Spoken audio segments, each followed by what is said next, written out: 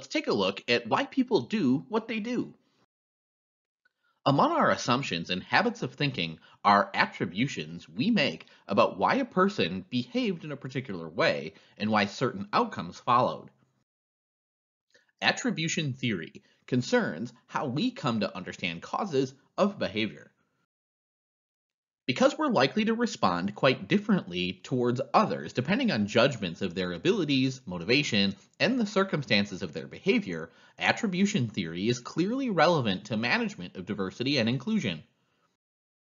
An attribution is an assumption about causality. We attribute personality traits or abilities to people based on what they do and the circumstances and consequences of their behavior. One basic attributional distinction is between internal and external causes of behavior and its consequences. When we think someone was hired because of a high ability and motivation, we make a dispositional or internal attribution that they're likely to react differently to the person than if we think hiring was based on luck.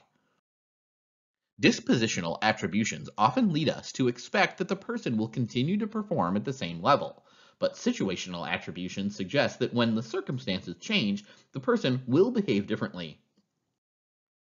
Attribution researchers have pointed out that we are more likely to notice and make attributions about behaviors that are unexpected, when they have positive or negative consequences for us, or when the person is important to us in some way.